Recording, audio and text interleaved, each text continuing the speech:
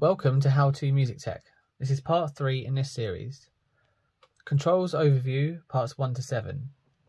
You get the main colour screen, which is not a touch screen. You have the view button, which you can press to return home or different views. The action button has a number of functions dependent on the screen you're on. The upper knob, located here, can select presets or select blocks for editing.